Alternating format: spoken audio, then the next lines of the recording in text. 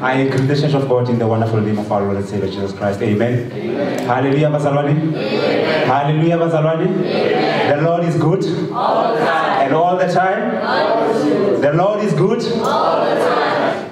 Amen, Bazalwani. Amen. You know, temptation sometimes is that when we say the Lord is good, it's for someone to look at their lives and their situation. And because your life and your situation is not that good, you are tempted to doubt that. But we are not saying the Lord is good because everything is going well in our lives. Amen. Amen. We are not saying the Lord is good because it's all roses and everything are going our way. But we are saying the Lord is good because that's who He is. Amen. Amen, Pastor. That's who He is. And our situation do not change who He is. Amen. He is good. Amen. The Bible says the Lord is good, and His mercy and His grace, they endure forevermore. They are new every morning, they are new every day. Amen, Pastor. That's why we say the Lord is good, because that's who He is. Our situation, our circumstances, they've got nothing to do with who the Lord is. They don't change Him. Amen, Pastor.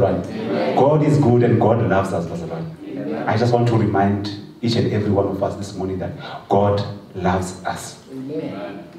Amen, Pastor. God loves you. God cares about you. Amen. God has good plans about your life. Amen. Plans not to harm you, but to prosper you. Plans to give you future and give you hope. Amen, Pastor. You might be pressed at the moment. You might be in a situation where you had hoped for Okasibe. But just be reminded this morning that God loves you. Amen. And He has good plans about your life. Amen. He has good plans about your life. He is mindful of you. Amen. He cares so much about you. The Bible says, for God so loved the world that He gave His one and only begotten Son. So He cares about you. You are in His mind. He wants good things for your life, about your life. Amen, Pastor. Amen. Hallelujah. Blessed be the name of the Lord, Pastor. The Lord is good. The Lord is good, Pastor. All the time. Pastor, you've got to say it until you believe it, Pastor. The Lord is good. All the time.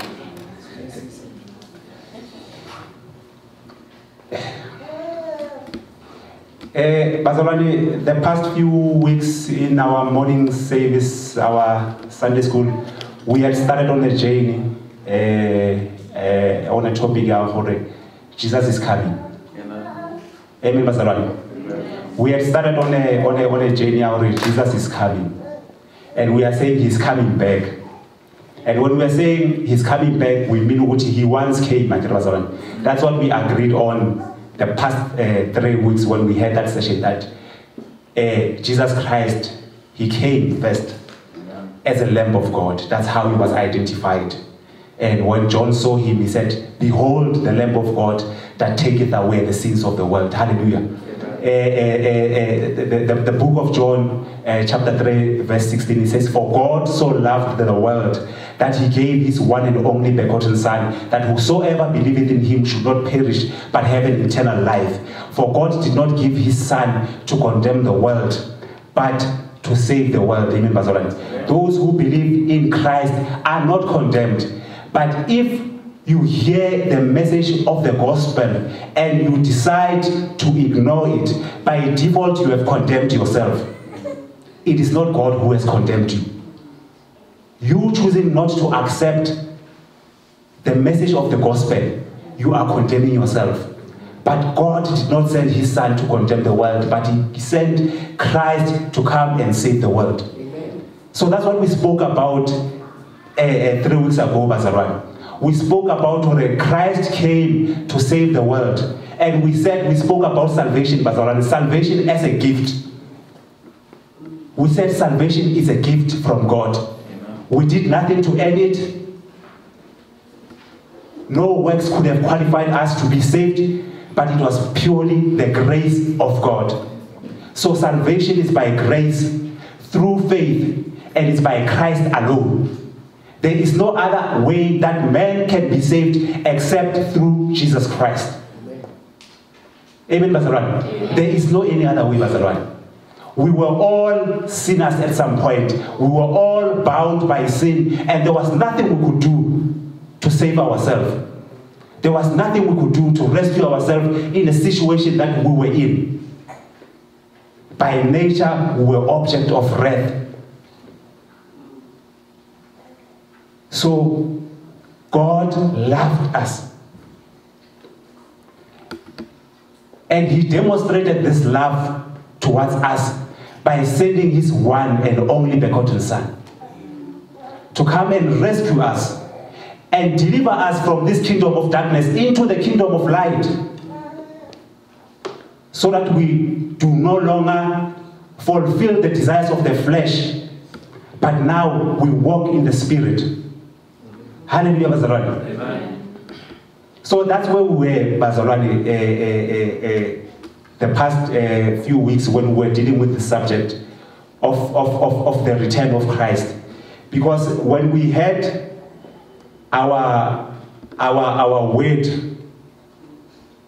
we read in the book of Revelation, chapter 1 and the last chapter of the book of Revelation, where it says, "Behold, I am coming quickly." God wants us to hear a certain message, Bazalwane. Whether we miss Sunday school or we miss the main session, it will be sent to you via WhatsApp, Bazalwane, because this is the message that God wants us to hear at this particular moment. So, Bazalwane, one of the biggest impediments to the church at the moment, Bazalwane, it's people who profess Jesus Christ as their Lord and Savior, but live a life of sin or of disobedience. That is one of the biggest impediments, Bazalwane. When we say we love Christ, when we say we are born again, but we are still living a sinful life, it's an impediment because the world looks at us and say these people are saying they are saved, but there's no difference between us and them. Amen, Bazalwane. For true salvation, Bazalwane, brings transformation.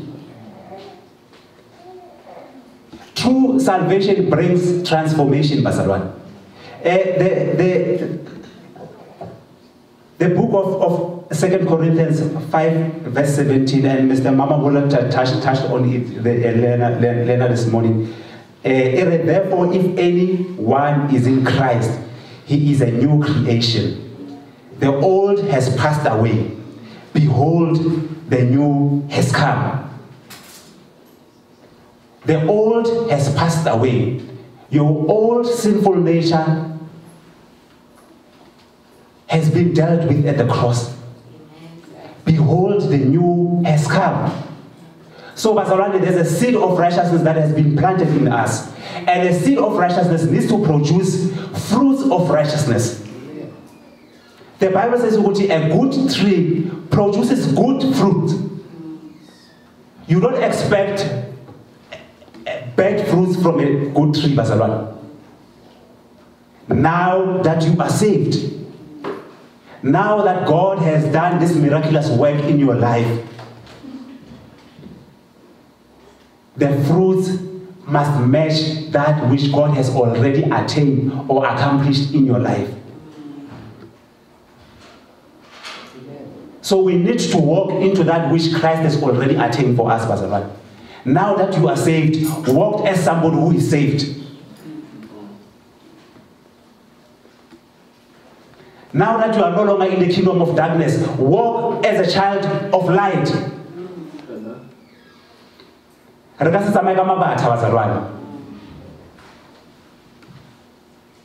Now that we are saved, I said salvation brings transformation in our lives. The book of Ezekiel says, God says, and I will give you a new heart. Amen. He says, I will remove the heart of stone. Amen, Bazalwane. The heart of stone cannot submit to God's word, Bazalwane. The heart of stone does not desire God's laws. It does not desire to do what is right. It is a heart of stone. And he says, I will give you a heart of flesh. And I will put my spirit in you. We spoke about the Holy Spirit, Bazalwane, the work of the Holy Spirit last 2 weeks back in our morning session, that the grace of God has appeared to all mankind. And this is the grace of God that helps us to live a godly life. It restrains us. Hallelujah, Bazalwane. So God has planted this thing in us. But our walk with God, Bazalwane, it is not just a passive thing, Bazalwane. I get Bazalwane. It is not just the Holy Spirit doing things in us and then now we live as we want, as we please. We have a responsibility to be obedient to what God is saying. Amen, Bazalwane. Mr. Pahu, you touched on it this morning. The book of Matthew chapter 7 verse 21, where Christ says, not everyone who calls out to me, Lord, Lord, will enter the kingdom of God. Only those who actually do the will of my Father in heaven will enter. Not everyone who says to me, Lord, Lord, will enter the kingdom of God, but only those who do the will of the Father. Jesus Christ looks at the people, Nazarene, and he says, why do you call me Lord, Lord, but do not do as I say? There's only one way, Nazarene, to prove that we really love God, that we really love Christ, is when we obey him. Amen. Our love for Christ, our love for God, is a matter of obedience, Nazarene. We cannot separate the two. We cannot separate the two. And sometimes we make it as if it's difficult to obey God, Bazalwane.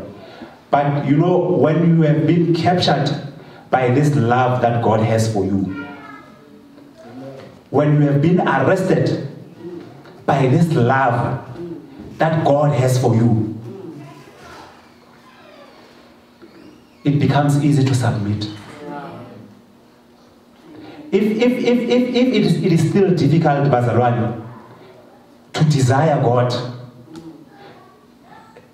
like Mr. Pacho said earlier on, you might not have been actually captured by, or you don't have the full revelation of this love that God has for you. You know, when you know that God loves me, he cares about me, he has good plans about my life. My life. And when he reveals his plan up for your life, you want to align your life with these plans. Yeah. For you know that the God, the creator of heavens and earth, the one who knows everything and who holds everything together, and who has good plans about me, and he says, these are my plans that I have about your life. You align yourself, Bazalwane. Because you know your mind is limited again. You know your sight is limited. You know that you only see up to this far. But God, who's able to call the end from the beginning, when he lays down his plan for your life, and you know that is a good God, he's a loving God, you step into that which he has planned for you. Hallelujah, Bazalwane. Amen. Why do you call me Lord, Lord, but do not do as I say?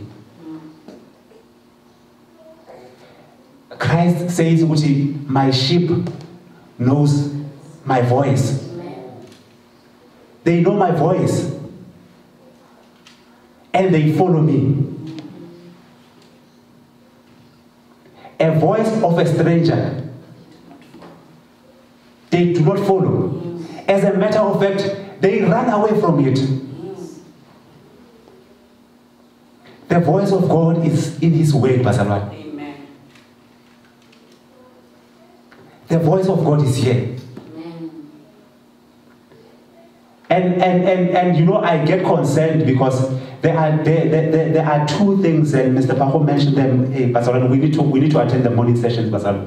I really encourage the church to attend Bible study, Pastor. I really encourage each and every one of us to be part of, because this is where we are taught, Pastor. And if we are saying, oh, the word of God is life, Pastor, we must have this desire in us to be found, studying, and rooted and established in this word. Again, we are saying this is life, Pastor. We are saying the word of God is life, again, Pastor. You know, it's amazing, Pastor, that we can read all sort of books and finish them, book after book. How to be successful in 1, 2, 3, 4. How to be successful in 20. But we find it hard, we find it difficult to go into the word. This is not just a book, Pastor. This is life. This is life, Pastor. You know, you will read 7 steps about success, and after finishing that 7 steps about success, the other author releases 3 steps about success, and you think, maybe I'm not succeeding because I read 7 steps. There's a quicker way. Let me go read 3 steps. And then after 3 steps, another author releases 2 steps. And you are thinking, hey, I'm taking long drive. Let me go and check 2 steps about success. You read 5 steps about a successful marriage, 5 steps about successful business, 5 steps about, and Barcelona, hear me very well, Barcelona. I'm not saying those books are bad, Barcelona. All I'm saying is that some of those books, if you don't have the foundation, the Bible, they are very dangerous. They are very dangerous, Pastor. Because the Bible helps us to sift, Pastor. When we go through these books, even though they might have good things in them, the Holy Spirit will teach you, this one, it is not from me. So, Bazalwane, what I'm saying, if we are able to read all these books, Bazalwane, but this book, the Bible, every question you have about your life, Bazalwane, is answered in this book. Every question we have about our lives is answered in this book, Bazalwane. You want to learn about marriage, it's here. You want to learn about raising kids, it's here. You want to learn about investments, it's here. You want to learn about relating with your neighbors. Everything, Bazalwane. And this are not just words, Bazalwane. These are not just letters. For the word of God is living. The word of God is alive. It's sharper than a double-edged sword. And as we eat of this word, Bazalwane, we become alive. So now that we are saved, Bazalwane,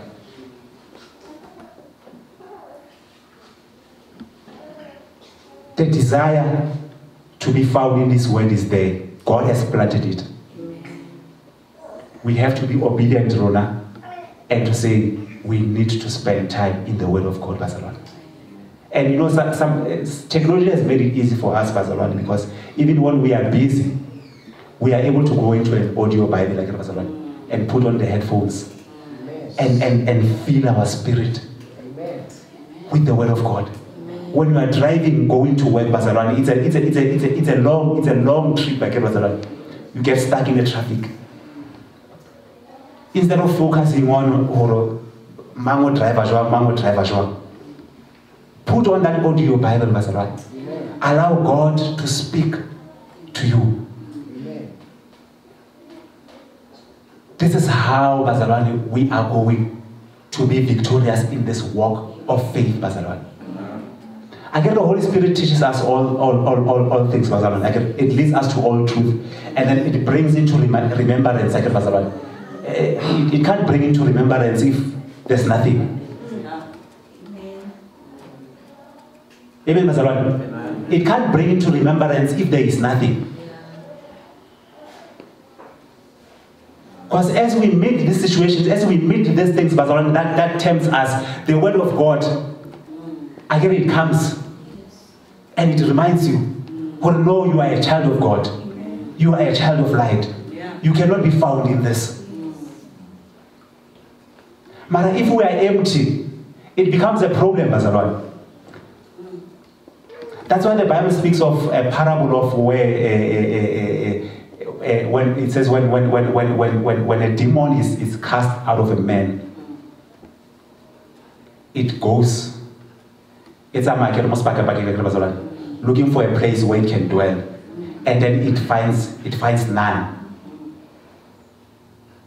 And then the demon says, let me go back to where I come from. And then when it comes back, it finds the place empty. It finds the place empty. The demon was taken out of this place, Bazalwane. It went around, could not find any place to stay.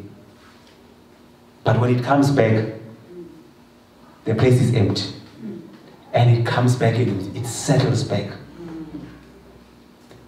And the Bible says it doesn't only settle back, but it brings more spirits.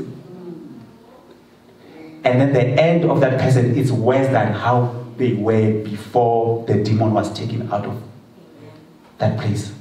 So as we are being taken out of the kingdom of darkness, Bazalwane, and we are brought into the kingdom of light, this is the kingdom where Jesus Christ is Lord.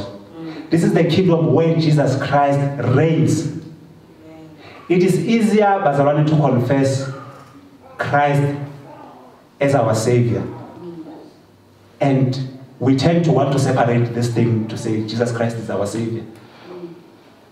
But it's difficult to say He's our Lord. But we can't separate the two, Bazalwane. We can't separate the two. He's our Lord and Savior.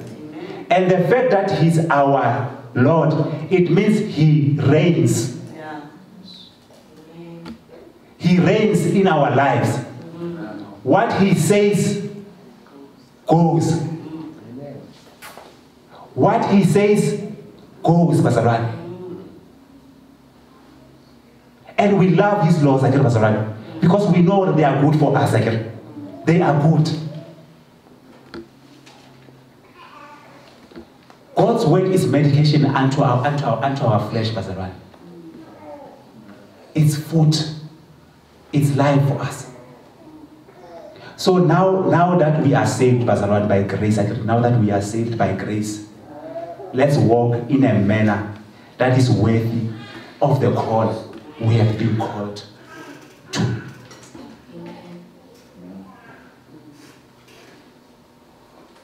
Hallelujah, Bazalwane. Amen. Hallelujah, Bazalwane. Amen. God is good. Amen.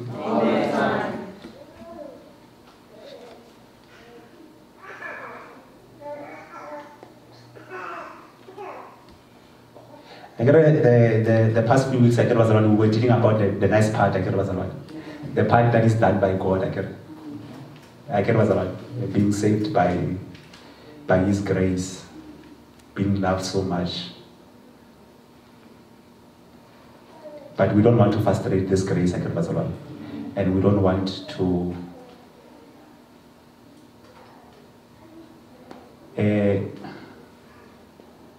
Paul, when he speaks about this grace, Bazalwane, and he unpacks it and he says it is by grace that we have been saved and stuff like that.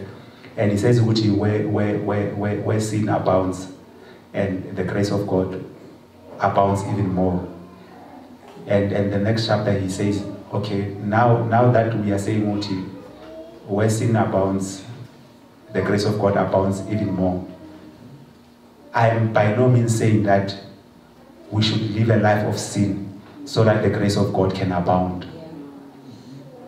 The Bible puts it clearly, Bazalwane, those who are born of God cannot continue to live a life of sin. Those who are born of God cannot continue to live a life of sin. So you can't continue a perpetual life of sin when you have been born of God.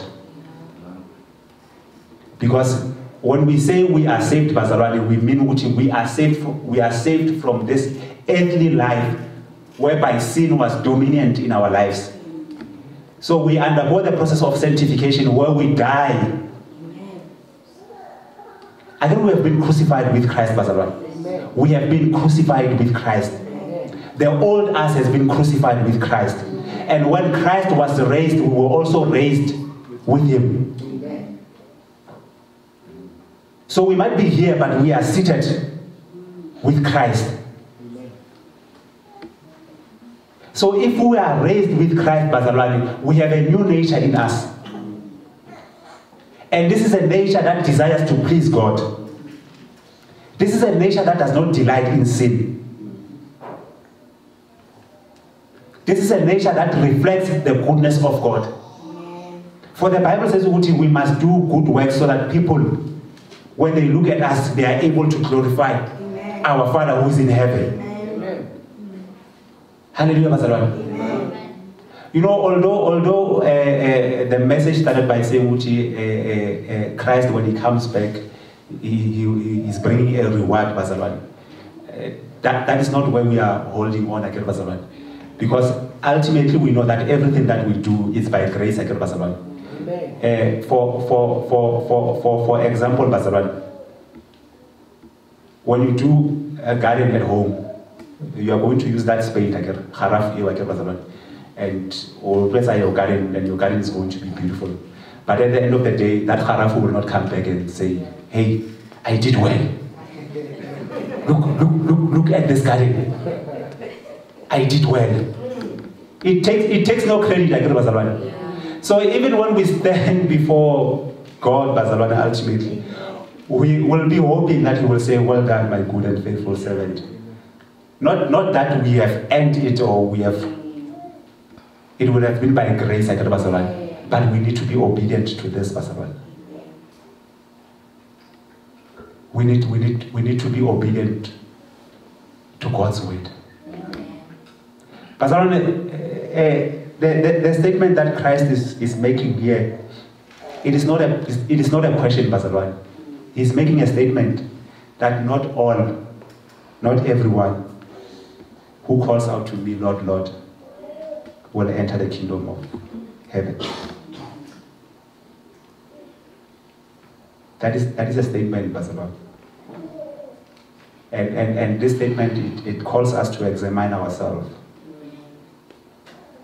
It calls us to examine ourselves. The psalmist says, test me, O Lord.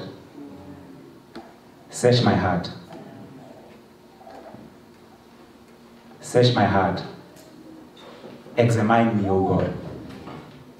Check my heart, check my motives. And that's the word of God, Bazalwane. The word of God does that, Bazalwane. It examines us. The Bible says it's sharper than a double-edged sword, unto the dividing of the bones and marrow. It judges the thoughts and the motives. So when we expose ourselves to the word of God, Bazalwane, it's like we look into the mirror. And this mirror is like an X-ray. It examines us. And it says, this is wrong. This is right. Keep on doing this.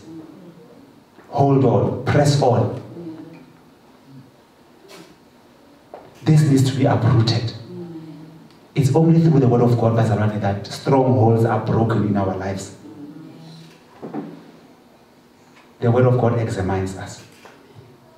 So now that we are saved, Bazalwane, now that we know Christ, now that we have been called into this hope, what manner of people are we ought to be?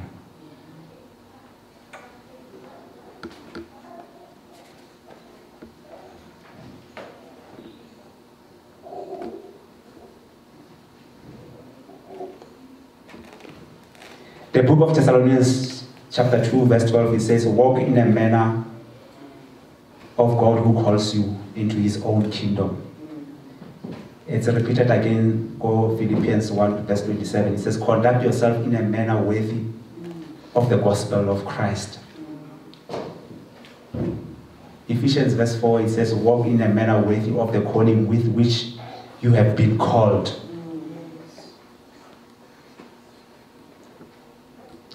Libiso la Morena Jesu aske la rokiwa because of us, bazalwane. Amen. You know, when we say we are saved, but we are still living a sinful life, the Bible likens that to us crucifying Christ once again. Because we are saying what you did was not enough. What you did was not enough to save me from my sinful nature.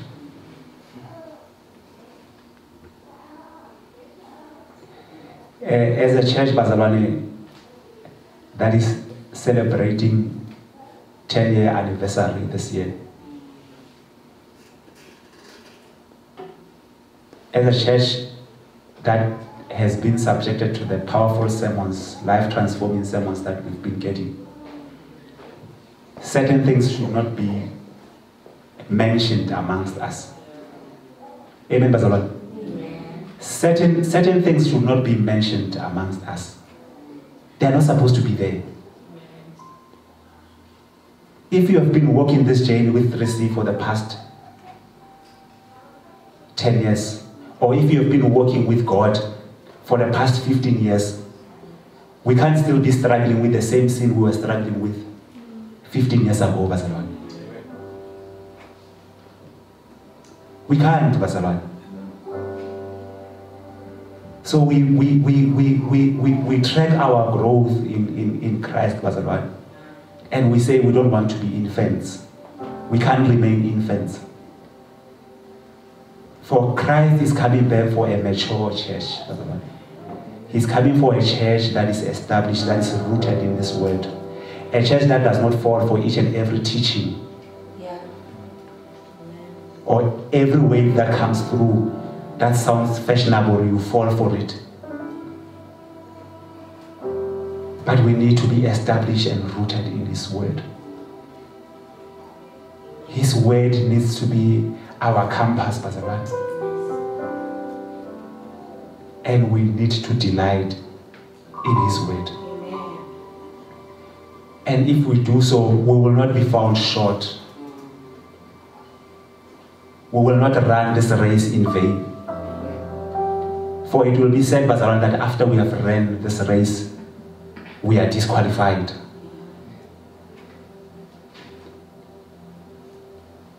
Bazalwane, you know, Christ walked this earth, ne? And He was ministering, bazalwane. I'm sorry, I don't have my timekeeper today, bazalwane.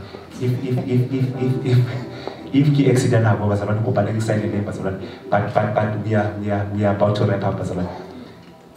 You know, Christ, when He walked on this earth, bazalwane, the Bible says whenever He will do miracles, many people will believe in Him. Ne? He will do miracles and many people will believe in Him. But the Bible says Christ will not entrust Himself to them. Although these people saw the miracles of Christ and they believed in Him, Christ will not entrust Himself to them. For He knew their hearts. Well, these people only believe in me because they only see the miracle and they are only interested in the miracle. It's amazing, bazalwane, that Christ, even though He had multitude of people who were following Him, He only had 12 disciples. But look at what these 12 disciples did, bazalwane. Only 12. They impacted the whole world. Yes. Salvation, the message of the gospel reached us.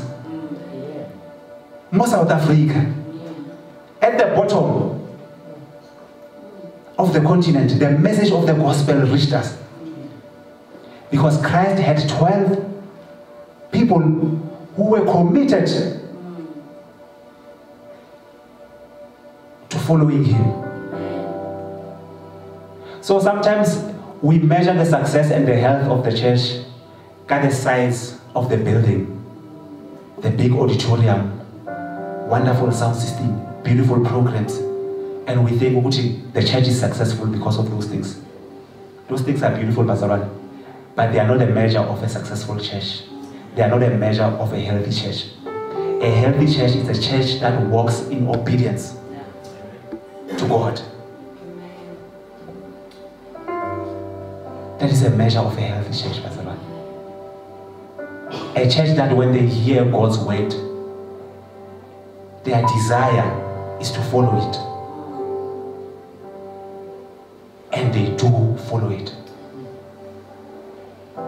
So, Bazalwane, when we hear God's word, the Bible says we must not be like a man who looks himself in the mirror, but after looking himself in the mirror, he turns away and he does not remember how he looks like.